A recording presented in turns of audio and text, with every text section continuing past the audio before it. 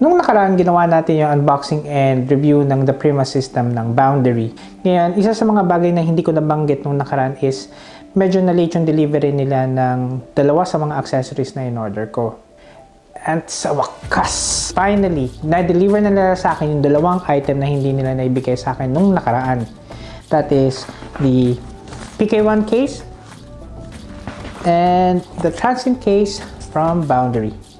Hello everybody, this is Patrick and this is the review of the transit case and the PK1 case from Bpoundary.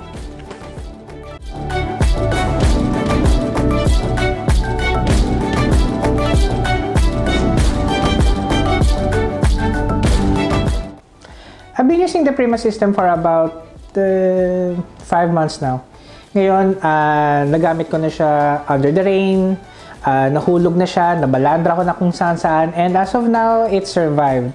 And I'm totally happy with the bag that I've been using. Doon ko talaga na-feel na yung binayaran ko sulit na sulit comparing it to your other bags, yung mga luxury bags. Kung mahal man ito, it's because it's really durable, highly modular, and functional. So, wala akong pagsisisi pagdating dito sa bag na to. And katulad nga dun sa nasabi ko nung nakaraan, kadi-deliver lang nila sa akin nung dalawa sa mga accessories na in-order ko. And I'm happy to review it for you. The PK1 case. This is Bpoundary's version of a packing cube which is meant to pack clothes worth 1 to 2 days of travel. The overall material used is Bpoundary's 210 nylon Codra with TWR coating making it water resistant. Mesh material is also used to make it breathable and give itself an allowance to expand to pack up your clothes inside it. It also incorporates a waterproof pouch for your wet or dirty clothes packed at the same packing cube.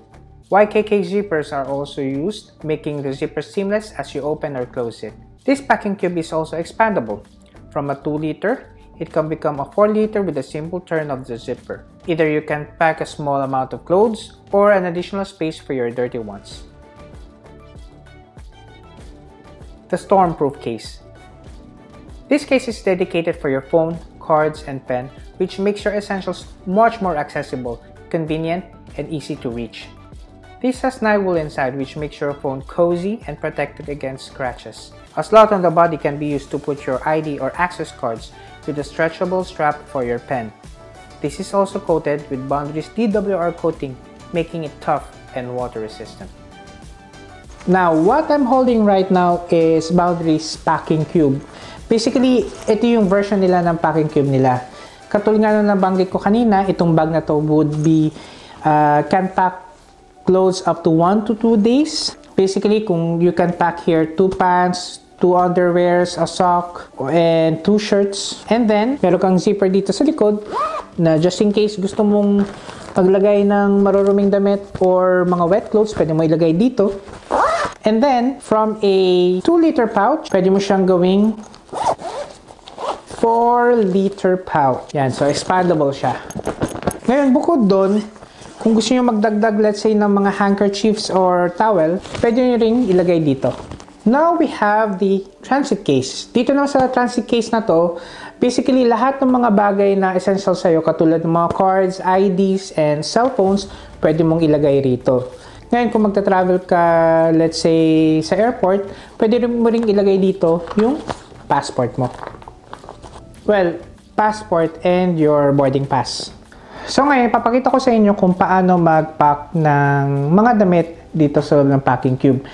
So let's say for example, pupunta ako ng gym, ito yung mga bagay na dadalhin ko para makapag-gym ako. So I'll open up the PK1 case. So first, ilalagay ko muna tong towel, underwear. By the way, itong underwear na to, never been used. Just to let you know. My shirt and my pants.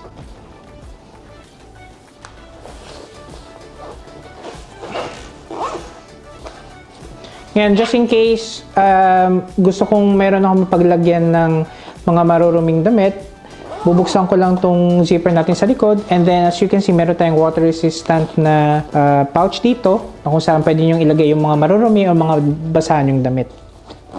So ngayon, napapakita ko naman sa inyo kung paano mag-pack ng mga damit good for 2 days. So I've got 2 shirts, 2 underwears, and 2 jeans.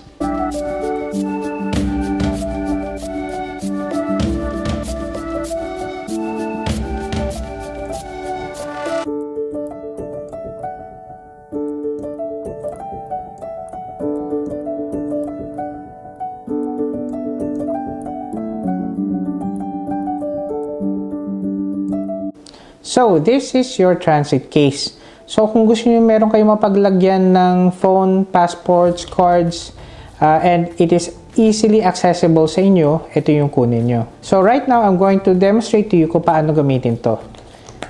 Okay? So, if you want to put your passport, pwede nyo siyang ilagay dito. Or your cards, pwede nyo ilagay dito. And then, your pen, dito sa slot na to.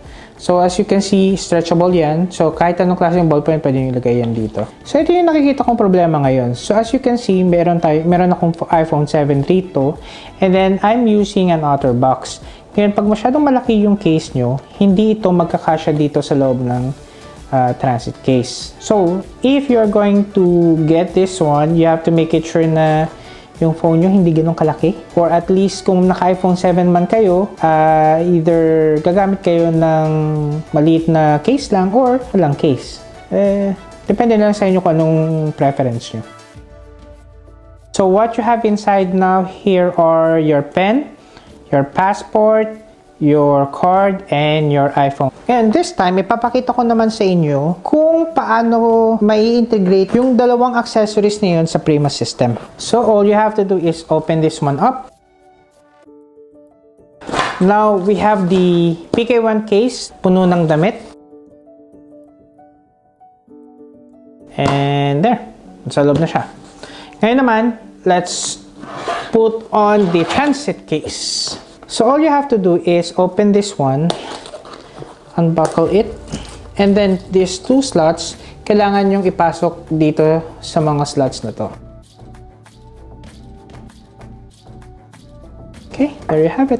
So ngayon, ipapakita ko sa inyo kung ano itsura niya pag sinuot nyo. Okay? And then, buckle nyo lang siya dito.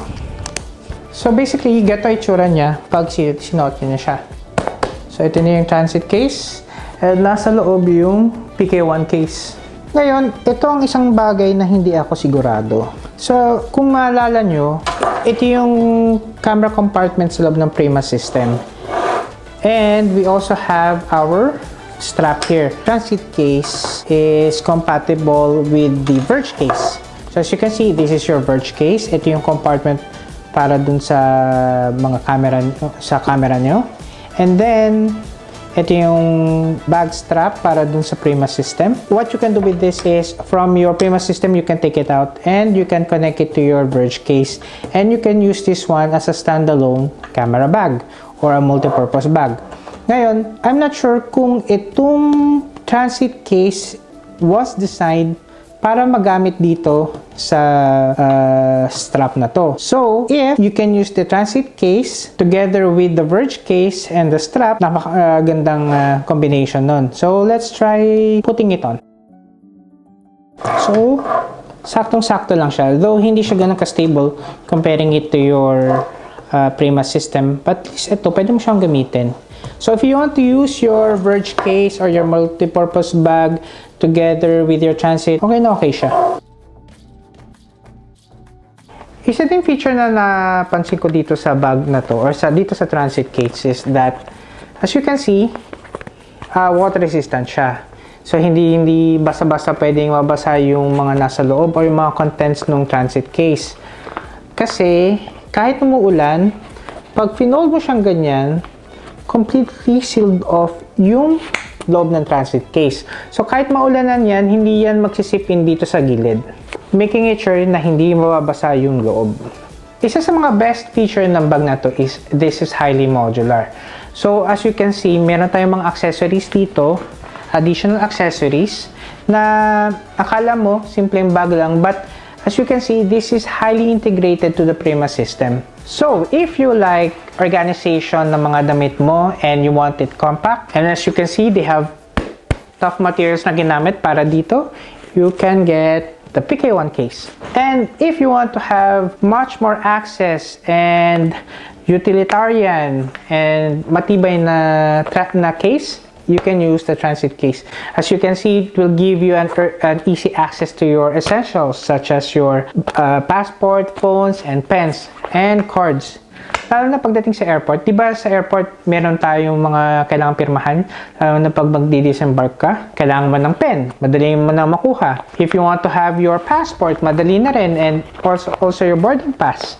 Pwede mo siyang ilagay dito. Or let's say, you want to have an easy access for your cards. Meron din. It's all about convenience and functionality. Para sa akin, yung mga accessories na feature natin ngayon are highly integrated, highly functional, durable, and highly modular. Itong mga accessories na to, ang sa tingin ko na kailangan nyo para sa Prima system. Generally, it completes the whole system para ma-maximize nyo yung functionality ng the Prima system.